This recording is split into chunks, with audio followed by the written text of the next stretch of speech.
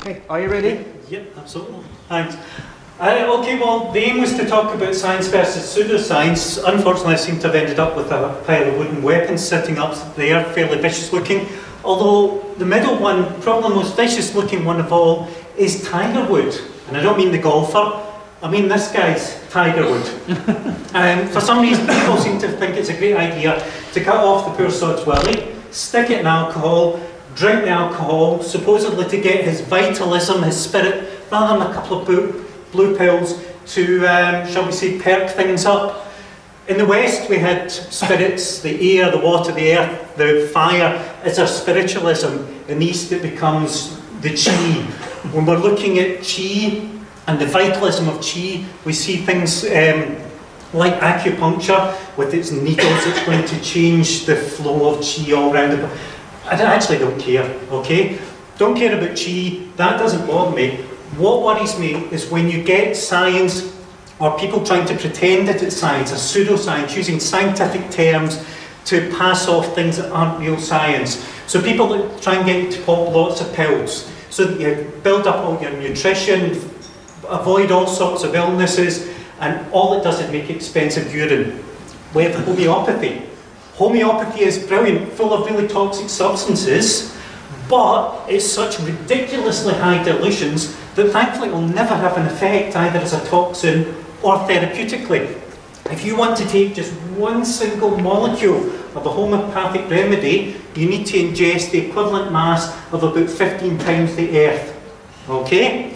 It's the equivalent of putting about a mil of water into 33 times the volume of all the water of the earth, taking a mil back out and expecting it to have any properties.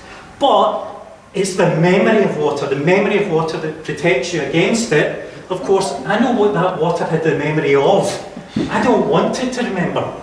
There are effects though, it does work. It's called the placebo effect. We see even in science, the placebo drug in a drugs trial sometimes worked even better. But when you're doing that, what you need to do is make sure the therapy is weird and unusual. People need to think they're doing something. So it's a big blue pill, or it's a really unusual treatment that you have to do. It's got to go perhaps in an unusual place, and then you get a really good effect. It's why there are still some people who will swear by mixing honey with album grecum, otherwise known as white dog shite, white fluffy dog shite, and smear it all over their throat to protect them.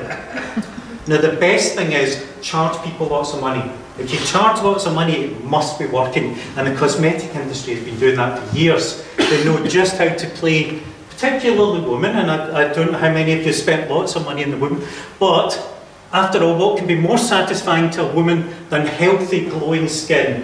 I mean, obviously not a career, ambition, family, money, none of that. A healthy, glowing skin. They'll give you great terms, and you'll have heard these terms, refuel surface skin cells. The surface skin cells are all dead. Okay? If you want to refuel, I'd suggest you eat the sandwich rather than smear it all over your face and work a lot better. Give skin a dewy glow. Ever heard that one? Dewy, it just means damp. Glow, it means red. If you want to get hot and sweaty, just go for a jog rather than spending a fortune on a drug. Replumps and tautons. Well, if you're dehydrated, you go all saggy, drink a glass of water, it's a bit cheaper. You see scientific, how many have seen these terms but don't even know what they mean? Pentapeptides, lipopeptides, platinum colloidal water. Platinum colloidal water is why people can charge you £650 for a 50mm jar of cream, which has absolutely no scientific merit whatsoever, and they won't publish anything. Hyaluronic acid causes an immune effect. You can get the same thing by rubbing nettles in your face, stinging nettles in your face. Okay? There are things that we can do. I'm a dermatologist. We can do things like getting, and we're working on it, and getting rid of liver spots, age spots. All it is just a colour in your skin. So we can do stuff about it. There is some real science out there.